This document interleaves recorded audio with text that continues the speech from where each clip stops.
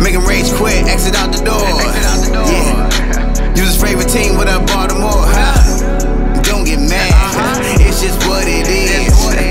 Yeah, we talking sports, shout out to Ingravenvids. Yeah. So YouTube team, keep it clean. What's going on? It's Ingraven here with another video and another episode of NFL Questions from Subscribers, which is a series where you can ask me anything about the NFL or any player, and we answer it in a video just like this. If you'd like to be part of NFL Questions from Subscribers, you can send me an email to teamkeepitclean@gmail.com, or for the patrons, you can send it to me directly on Patreon. And if any one of y'all would like to become a patron, then you can go to patreon.com/Ingravenvids.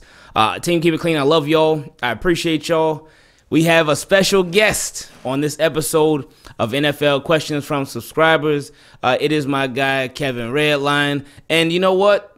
Let's let him introduce himself to all of you. Team, keep it clean. On this episode of NFL Questions from Subscribers, we're joined by my boy, Kevin Redline. Kevin, go ahead and introduce everybody to yourself. What's going on, y'all? It's Kevin Redline.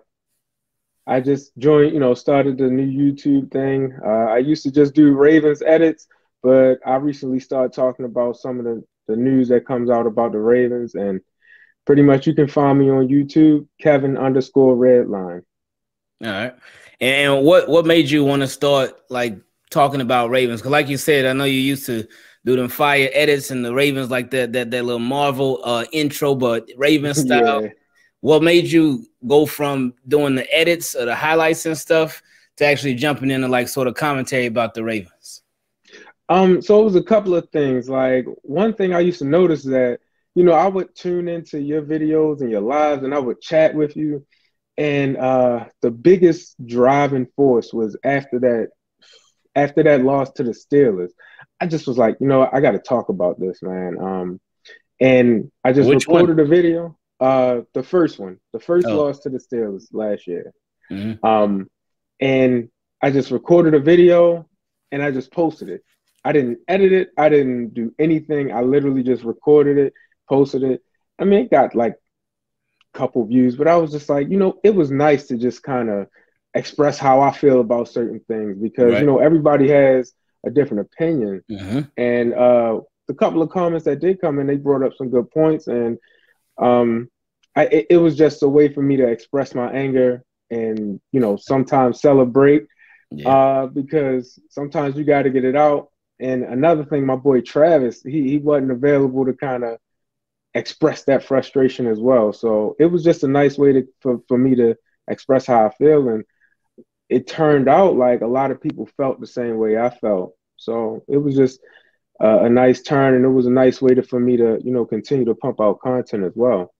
Yeah, I like that because that's one of my favorite parts about YouTube, because we have the ESPNs, the NFL networks, the FS1s, the whatever other sports stations there are, and they can sort of what they do a lot of times on there, they can try to sort of select your opinion.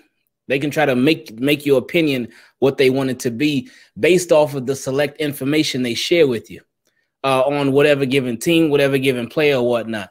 Now, sometimes it is accurate information. Other times it's not. Sometimes it's sort of stretched to fit a certain narrative and whatnot. But that's one of the things that I appreciate about YouTube, that we can say our thing. We could say how we feel about whatever it is, whatever it might be. And it's our opinion based off of how we feel. And people that have been really rocking with the team for years and really understand a lot of the ins and outs of the team. We don't know everything, but we know a lot about the team, know a lot about their patterns and whatnot. And for the experts and the analysts and whatnot, I know it can be very hard for them to sort of give accurate judgments on different things with the team and different aspects of the team, because they cover all 32 teams in detail. So when you're a jack of all trades, but you're a master of none, then it shows. And then with so many people, they look to the people in the media at okay, since they're on TV, then it's right. Since they're on TV, then all this information is accurate. And a lot of times that's not even the case. Yep. And I mean, honestly, that's how I got onto your channel. I was actually in Florida. It was I was in Florida, and it was the Lamar's rookie year. And again, like I really didn't know much about Lamar. Right. And on the drive to Orlando, me and my boy Trash stumbled across your channel, and I was like, man, this guy has some real funny takes, but they're true. Like I was just like, he's making a lot of good points. You talked about a couple of things that, you know, I felt, but you really don't hear, especially back then, because we didn't get much coverage at all back then. So, and it was nice to get content or hear about the Ravens, and not just be a quick thing like, oh, the Ravens did this, and then they eventually move on to the Cowboys. That's true, man. The Cowboys, they get covered all year, no matter what's going on. Slow season, fast season, they're gonna talk about some Cowboys. So, right. Yeah, that's a real good point. What are your goals for your channel? What are you looking to do? What are you looking to accomplish, or is it just a step-by-step, day-by-day sort of thing? It's honestly a step-by-step, day-by-day thing. I'm not trying to like have it be my career, but I do want to use that platform to kind of talk about things that I don't hear from, you know, other YouTubers or in the media, and a way for me to express, you know, myself as a Ravens fan. You know, if it takes off, it takes off. But if it doesn't, I'll still post my thoughts and everything. So yeah, I pretty much take it day by day. Good, cool, man. And again, appreciate you hopping on, especially short notice. I know we've been trying to get this thing together for a little minute, but we finally both got the time. So we got some fire questions like we always do. So let's go ahead and get into it. All right, first question came from my boy DeAndre. He said, with Wink talking about Hayes and Oway being players for them this year, do you think that puts an end to the Justin Houston talks? If so, do you think DaCosta goes all in on the offensive side of the ball and trades for Julio Jones on June 1st? Keep up the good work. Love the videos and hashtag Ravens flock. So with the Julio Jones thing, I don't think if they did trade for Julio Jones, it'd be cool, whatnot. I don't expect them to. I can give you a million reasons why I think they should, but I don't expect them to. But I hope they do. By the time y'all see this video, he'll probably have been traded to wherever he's gonna go. But for the first question, do you think with Wink, the way that he's talking about Dalen Hayes and Odafe Oway, does that put the end to the Justin Houston talks? In my opinion, I don't think so. I don't think it does, because I think this could be Wink's and the Ravens' way of trying to maybe entice Justin Houston that much more and sort of drive his drive his market down all at the same time. Their market for him, because when you talk up who you have already, that makes who's not there seem less valuable to you, or seem less valuable to them. And they could be like, oh man, well, maybe Ravens don't want me. And that could either make them turn away or make them want to come that much more with that rejection. Well, that's subtle rejection. But I don't think it's the end of Justin Houston to the Ravens, or I don't think it's the end of really any pass rusher to the Ravens. I do still think they're going to end up signing a veteran. What about you?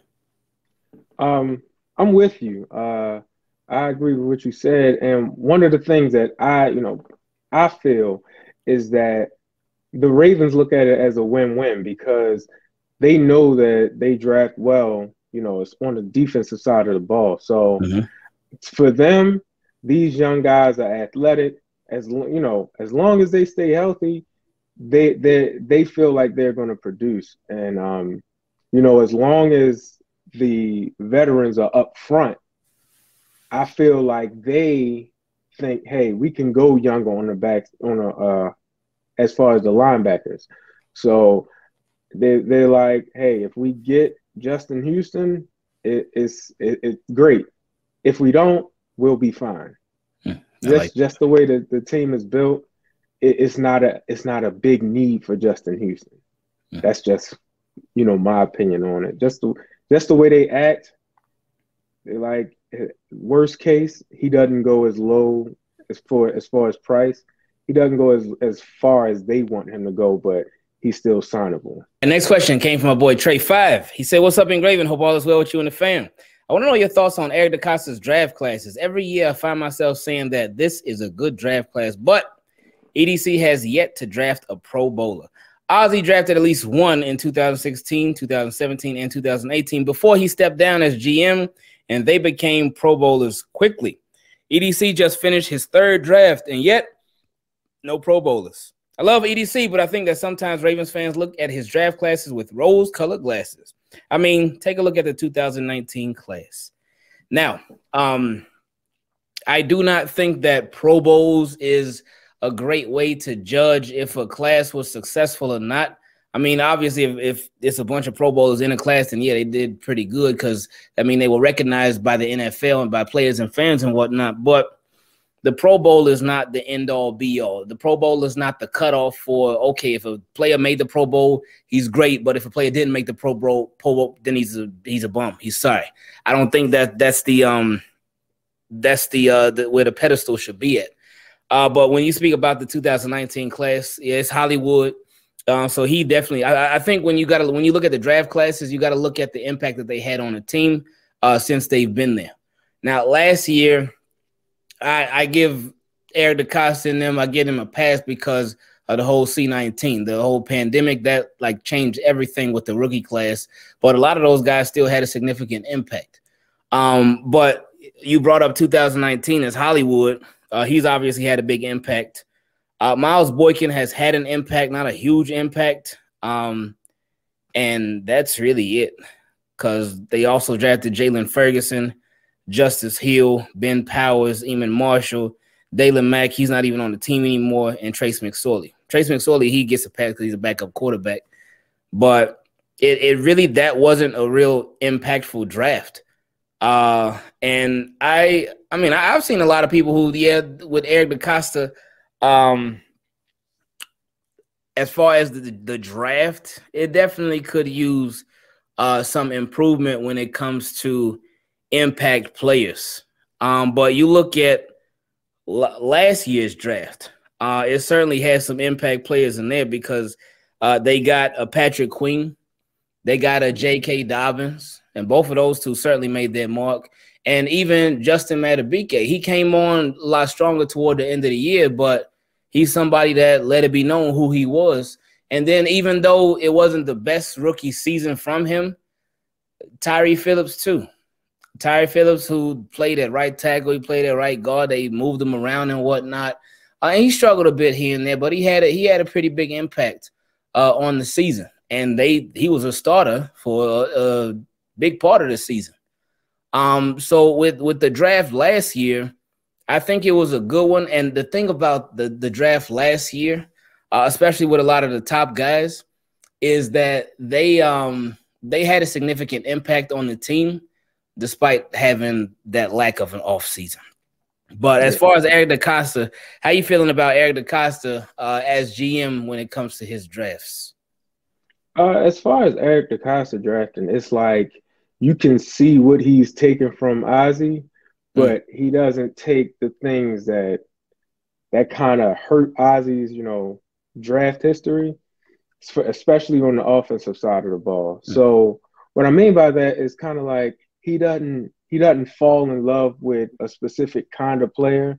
Because who was it that Ozzie used to what college did Ozzie? Oh, what was it, Alabama all day. Alabama. So yeah, he doesn't get tied to a school. It's like, okay, he sees a certain kind of player, and he's like, I like him, but we're gonna have a backup. Like EDC doesn't fall in love, and I appreciate that. And as far as like the whole Pro Bowl thing, I don't really like you. I don't pay attention to that because the Pro Bowl can really be a popularity contest if you think about it. Right. And being that you have people that had an impact on the team, like you mentioned, Patrick Queen, Tyree Phillips, J.K., those names can get lost just with Lamar Jackson alone. Right. He gets a lot of the shine, so it can be hard to recognize the impact that players have. Like that's why that whole Pro Bowl thing, I don't really get caught up into that because, that's one of those things that they bring up on mainstream, and I'm like, I don't really care about that because it doesn't really tell the whole story about who was drafted or, you know, the impact that they had on the team. Next question came from my guy, Corey. He said, hey, Ingraven, despite some other fans, I'm very happy with the draft. However, I must say I'm still not happy about the wide receivers we have altogether. Let me explain. We've done good in the draft, got 2 new coaches for receivers. Hopefully these wide receiver coaches are creative and they get G-Ro's respect, so he willingly listens to them and often. But I really want a Julio Jones or at least a good, big body, proven 50-50 veteran. These rookies are good, but is the possibility of a Larry Fitzgerald out of the question if it's money? They went for Dez for years. Larry Fitzgerald is still a free agent. Golden Tate wouldn't be bad either. Oh, yuck. Think about it. Well, before I get into that second paragraph, check for Julio Jones. I'll be down for that. Golden Tate, no, thank you. And with Larry Fitzgerald, he's like, nobody knows if he's going to retire or not. And if they were to get a Larry Fitzgerald, I would be scared. The reason I would be scared, we know the pluses with Larry Fitzgerald. He's obviously one of the most respected, not even just receivers, but players in the league. Consistent guy. Has he fallen off? Yes, but his hands, they ain't going nowhere. So he could definitely help the Ravens in that aspect. Could help be sort of a mentor, even though that wouldn't be his job, but I'm sure he would be willing to do it, to be a mentor to the young Ravens receivers, and like all of them are young, so that would be nice. But with Larry Fitzgerald, with him possibly being on the verge of retirement, it's not set in stone, but he ain't go back to the Cardinals, so I mean, it's looking like it. Could it be a thing where if the Ravens signed him, they signed him and he went through training camp and all that, and then at training camp, he was like, you know what? I don't feel like doing this another year. I'm done. No. I don't think Larry Fitz would be the way to go. He would be a reliable guy now. Again, them hands, he would catch everything. It's crazy that this dude got more tackles than drop passes. That doesn't even make any sense. Yeah.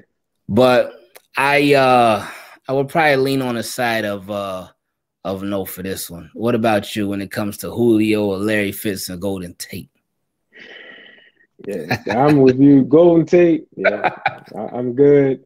Larry, actually, I wouldn't mind if they didn't get any of them. But I wouldn't be mad if they got Julio or Larry Fitz. And I know with Larry Fitz, it's like, is he going to retire or not? Or would he give us that one last year?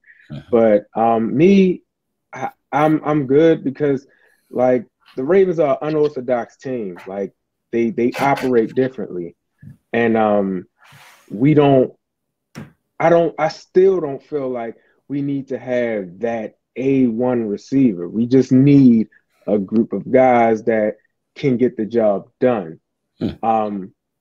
And like I said in one of my older videos, it's like we didn't even really use the guys that we had. It was Andrews, Hollywood, and if they failed, it was Snead.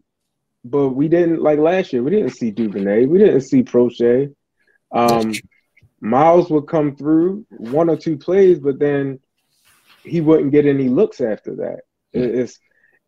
To me, it's a matter of using who we have, because even if we brought somebody in, it may be a situation in which we're forcing them the ball. It's like, okay, this play is drawn up for Julio, or this play is drawn up for Larry Fitz. And then, you know, the Ravens can become real predictable when they have those kind of options.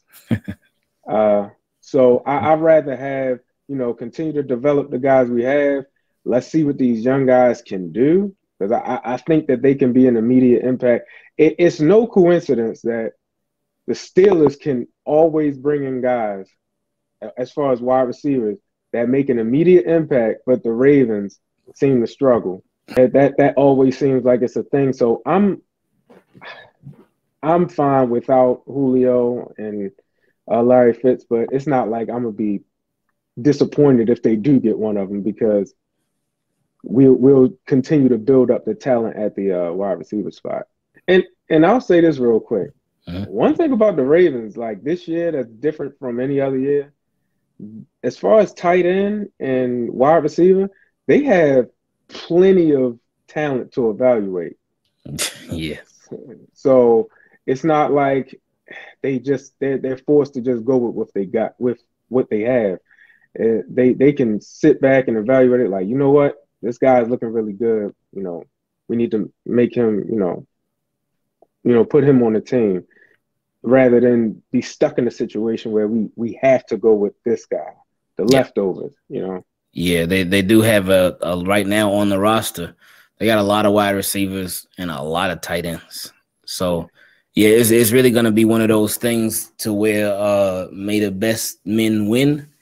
And you could start seeing guys get shipped off, get traded off to different teams, guys who they know right now they don't have any plans for moving forward. Next question came from Tanja. She said, "Hey, Ingraven, what's up? How are you and the family?" Oh, we're doing good. I just saw a film on Huddle Up Films, and it showed the Colts and Steelers game. Shout out to my guy, Huddle Up Films. She said, focusing on Justin Houston getting burnt the whole game. Most Ravens fans are high on Justin Houston. Is it because there aren't many edge rushers left? I believe we need a veteran edge rusher, but is he it? So starting off there, because she has some more questions too. How you feel about Justin Houston? You think he is the guy? He is a great option for the Ravens, or do you feel like Ravens fans just interested in Justin Houston because he's the best available pass rusher? I think it's a bit of both. When guys come to the Ravens, like I said, we're unorthodox. So the way we would utilize them, most likely with Wink, he's not going to put him in a position to get burned. You know what I mean? Like Wink is pretty good about that. And if he does, we got the quick young guys in the back to back him up. So with that being said, I think the name alone, Justin Houston, just draws people in, and they like, we need to get him when it's not necessarily the truth, Okay. All right. And the next part of the question, she said, we also picked up Villanueva to play out his natural position until Ronnie Stanley comes back. More gambling on the offensive line. There were quality centers and guards in the draft that were still available after we chose our picks. Instead, they picked a lot of maybes. Why wouldn't they do like other teams and pick proven players that are talented in their specific skill sets? Not trying to be a Debbie Downer, but if Lamar's line is like last year, this will be another epic fail. I do hope it all comes together, though. What are your thoughts? So with the offensive line, she said they picked a lot of maybes. Now, I would disagree when it comes to Ben Cleveland. I think Ben Cleveland, in his collegiate career, in the entirety of it, he gave up like 3 sacks. And to play the amount of games and be a starter too, and only give up 3 sacks, like some people give that up in a season. Some people even can give that up in a span of 6 games. Some people can give that up in 1 game. But for him to give that up in total in 3 years, I don't think that he would be considered a maybe player on the offensive line. Now we do hope, like you said, hope it all comes together with the offensive line, because if it's anything like last year, then the Ravens, they'll be able to get by, but they won't be able to go far. They really won't, especially in the playoffs. Like you can squeak by with a bad offensive line in the regular season, but come playoffs, nah, that ain't gonna fly. Because we saw that last year. But with the Ravens, I don't feel like they picked a lot of maybes on the offensive line.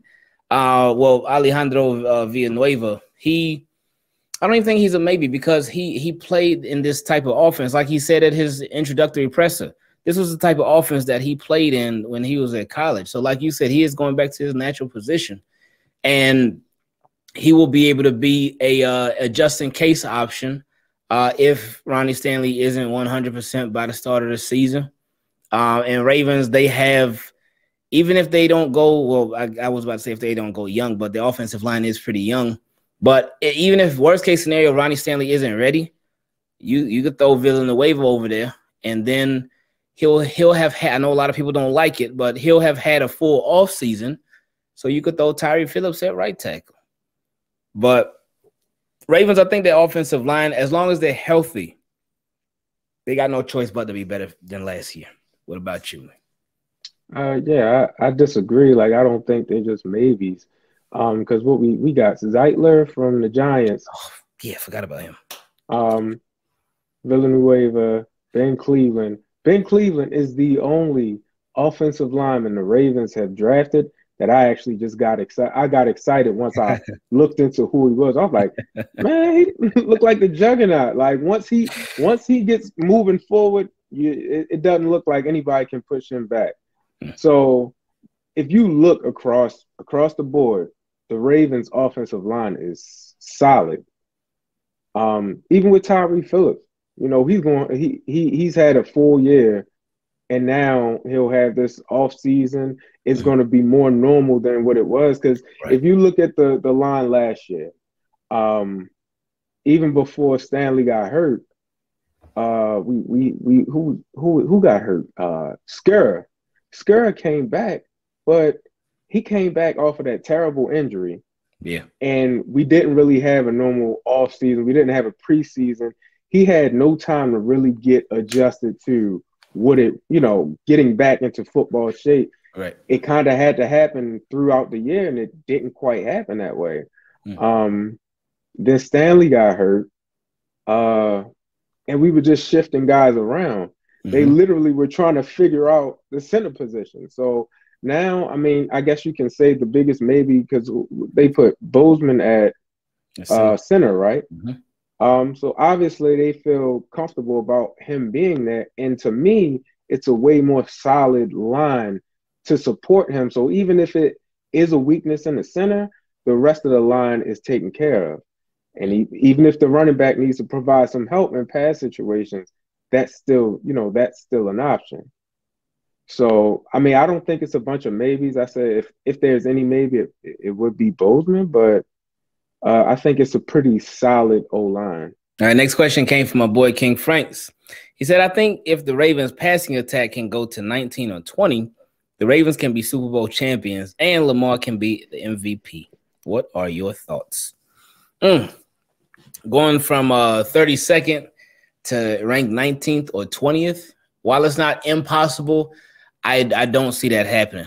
And I don't even think, like I've been saying all offseason, I don't even think they would have to make a significant jump like that in order to be Super Bowl contenders or even Super Bowl champs. They just need better efficiency. They just need to drop a lot less passes, catch a lot more. And the concepts definitely need to improve.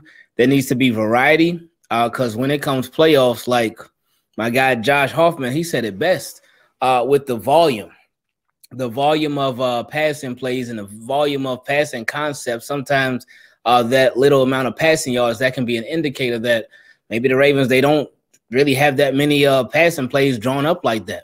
They don't have that much creativity with it. So they can get by during the regular season, but in the playoffs, if they have to pass, teams would be like, oh, no, we know what's coming. We know what's on the way. So I just that would be a very significant jump. I wouldn't be mad at that at all if they jump from 32nd to 19th to 20th. And I think if they were doing that, then, oh, boy, I just wonder how it would impact the run game. But I would be willing to sacrifice the #1 run game for that to be dropped to maybe like 4, 5, even 6 if their passing jump that high, because that's a significant jump. But then now that I think about it too, it just all depends, because numbers don't tell the whole story, because there are plenty of teams out there who had much more passing yards than the Ravens, but then you look at their record and it was like, oh, like what were all those passing yards good for? Because a lot of those passing yards can be trying to come back if you're down big or something, you just pass the ball. So it all just depends on the situation. But if the Ravens are still winning and they had like 19th, 20th, okay, I'm cool with it. How about you? Yeah, I don't see that happening. Like I said, the Ravens, they're unorthodox. Like they don't function or operate like all the other teams out there. So I would like to see Lamar's rushing yards either converted to passing yards or rushing yards from the running backs, because you know, that playoff game against the Bills, even before he got, you know, especially before he got hurt, he looked tired. That was the first time I noticed him looking tired. But I think they will move up, and like you said, it doesn't tell the whole story. How many calls was called back because of what is it? Ineligible man downfield, holding, people dropping the ball. Didn't Simply AS10 put up a 10-minute video? Granted, some of it was replays, but still, it was a lot of drop passes. And had, let's say, you know, 75% of those passes that were dropped weren't dropped, we might be a few spots lower. We might have been in a better position. We might have beat the Bills. Like, things will be different. We really opened up our passing game with our dominant run game. It was just this past year we didn't catch particularly well. So I think we will move up maybe a spot or two, and that's all that the Ravens really need to be successful, because we're not other teams. And like you mentioned, teams that had crazy passing stats. What wasn't Atlanta one of them? They usually are. Yeah, they didn't win too many games. Cowboys, Dak was about to break, you know, he was breaking records. But they weren't particularly winning games. That's always the case. And that's, you know, sorry to move to a different subject kind of, but like LA was the #1 team as far as accumulating QB sacks, right? I believe so. I was looking into that. But yet they allowed like the most points or something like that. So yeah, they were sacking the QB, but they were also allowing a bunch of points.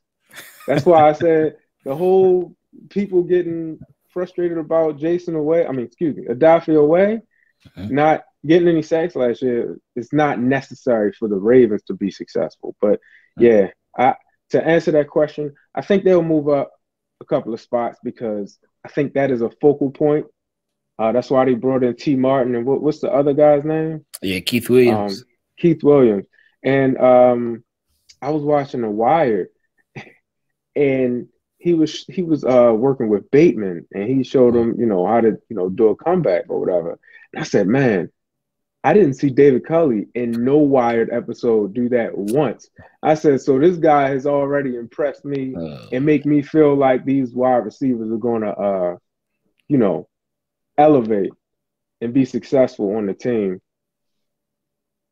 Especially, didn't Hollywood just come out and say like they're amazing or something like that? Didn't he tweet that? Or when they asked him about him in the press conference, I think he commented and said they're amazing. Oh yeah, he said they do everything to get the most out of all the wide receivers, and I know he said too a while back that he's familiar with one of them already. I'm not sure if it was Keith Williams or T. Martin, but he's familiar with one of the two. So that should help. That should help him moving forward too, with just being comfortable with them as coaches.